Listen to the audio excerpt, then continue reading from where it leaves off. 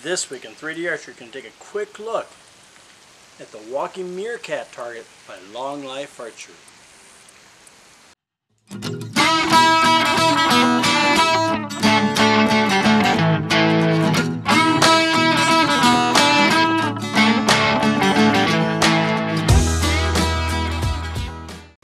Hey everybody, welcome to 3D Archery. Greg here. Alright, the Walking Meerkat Target by Longclife Archery.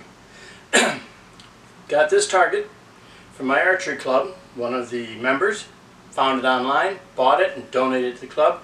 Because we're trying to make a small game course. And you know what? It's small. Right? So, one thing before we go on, they did the eyes. They did that, and they put the yellow dot there. It doesn't come like that, so just understand that right off the bat. The person who did it thought it looked cooler like that. Alright? So first up, let's take a look at the specifications.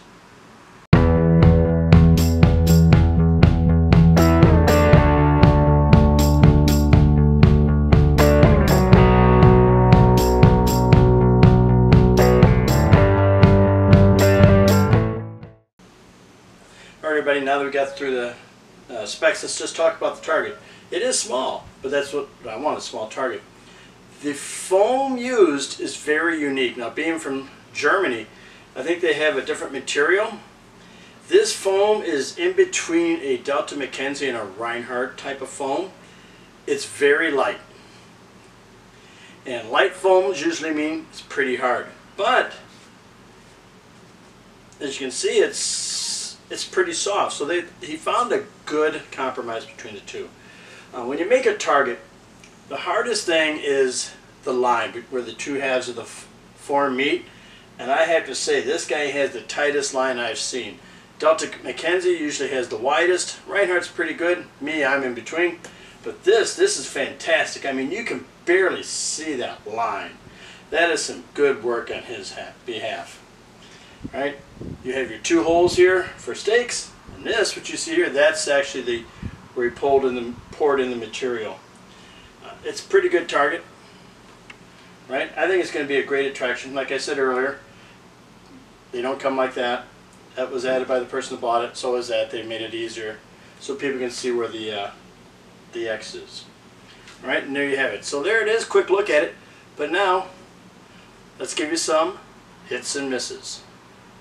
Okay, everybody, time for hits and misses. Up first is the hits. So the Longclife Meerkat Target, biggest hit is it's unique. If you're in the U.S., you're not going to find this almost anywhere else. Just don't find them, right? In Europe, a lot more common, but here in the States, it's one of a kind, and that will always set your shoot apart. Next is the details. This thing has really good details. They paid attention to it.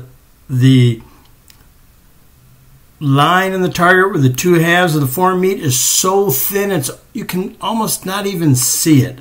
And that shows an incredible attention to detail. And finally is its weight. This thing's light, right? Now that can be a bad thing, I mean, in certain conditions, but this is easy, small, so it's not going to weigh anything. You can pour it around, just put it on the ground and shoot it and have a great time with it.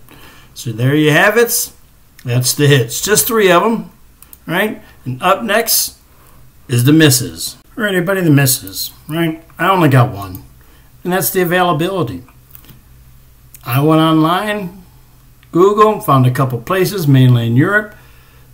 I couldn't find any in the States, although Lancaster carried it, and so did Custom King, but they don't have any in stock right now. And that's the biggest downside. You want it, you're going to have to search for it.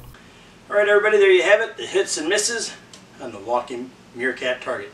I like it. I think it's going to be a great addition to our course, and it could be a good one for yours. You want a challenging shot? This is the target. All right. Don't forget to check out my website, 3darchery.net. I've been adding more courses to it, more states. I'm slowly but surely building the database. I've added a couple more traditional archery shoots that I found, festivals, the Bob Lee and the Howard Hill. It's an ongoing process, but I'm hoping to make it the ultimate resource for 3D archery. Alright everybody, thanks for watching. Don't forget to subscribe, and I'll see you next time with an all-new episode of 3D Archery.